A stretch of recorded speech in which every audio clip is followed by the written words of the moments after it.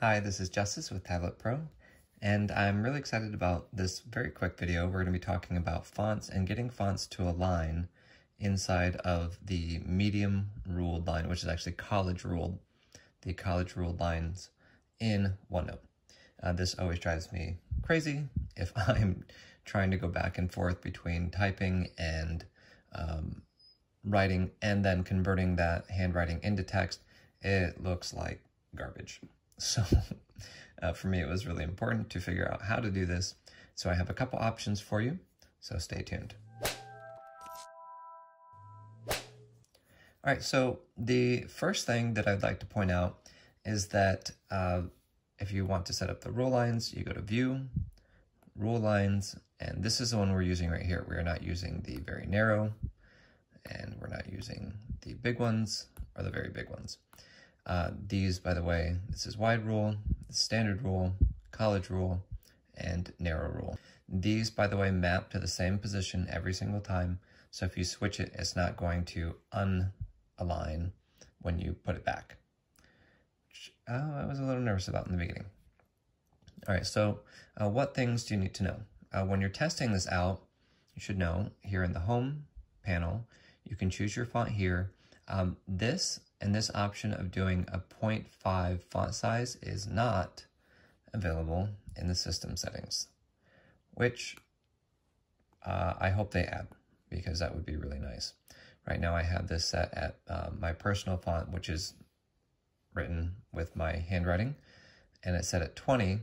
The actual best alignment is with 19.5. At the end of this video, I'll quickly go over what I used to make this. It took me about 2 minutes to make this font, and you can make your own for free using an app from the free app from the Windows Store. All right, so things that you want to know.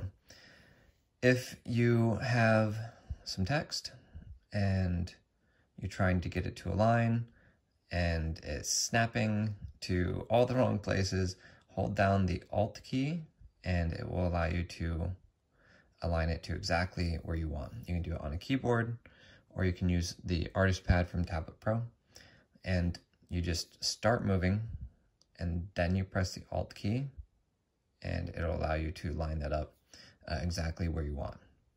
That was another something that was driving me crazy, and a wonderful user on YouTube shared with me how to do that. So again, many thanks. So this is not in any way an exhaustive list. I would really like to see what you guys find works, what works really well. So far, there's only one that actually fits. And this one I was told by Margie at OneNote C. That's her Twitter handle. And she has a YouTube channel here. I'll link to her. I reached out directly to her to find out what font worked the best for this. There's no actual mapping ability for this, so you have to just line it up and then go. And that's not bad.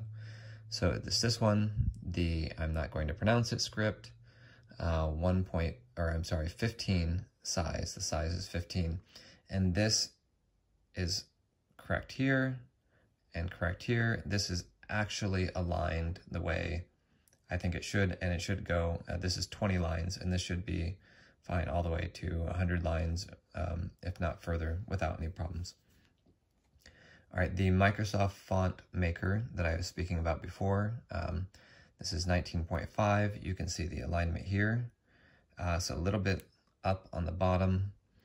This is another font that I made with that same font maker, and it looks like 19.5 with your own custom font is actually getting a pretty consistent size for, 20 to 30 lines of text, which is good.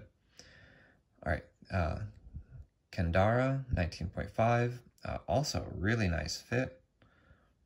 Best one is this one, Sego. Arial, not great, but it is a default size. When you're converting into text, so let's go ahead and zoom in here, and we'll say converting to text. We're going to select, we'll select this. We'll select this, and we can do it this way. By the way, the reason I like this using a 2-button stylus with OneNote, if you do something, the eraser is down here. So it's not up here, which means you can do and erase and very quickly select and convert stuff. It's just faster. So on this one, I did a review on a bunch of different styluses, and I thought this one had really nice, clean lines, and it has tilt support. By the way, this one has the second button here, the right click here, so I can do this and click text, converting to text. And this is 20 instead of 19.5, but you can see it's actually still pretty close. So you can get this and make that work quite well. One thing to note, you cannot do any other changes. Once this is in the clipboard, you've selected this, you are stuck. You can't change the font color or do any of those other things here. Let's see.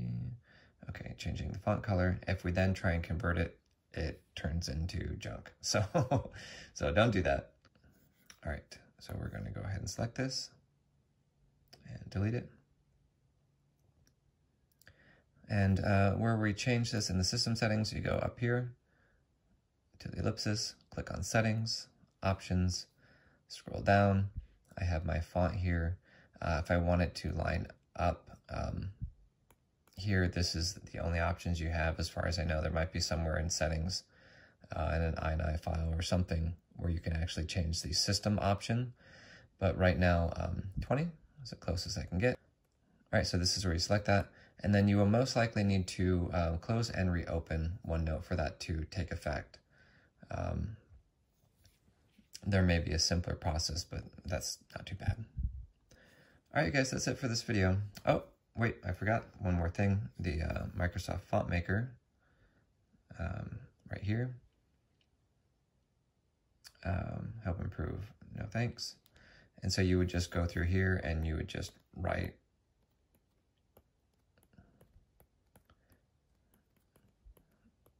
just like that, all the way down.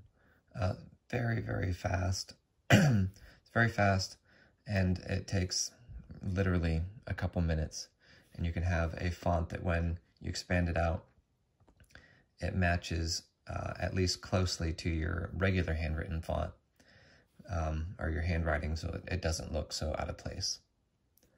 All right, that's it. I hope you guys enjoyed this quick little tutorial. Again, thanks to Margie at OneNote C, and everyone else who contributed to this information. All right, have a wonderful day, and until next time, stay creative.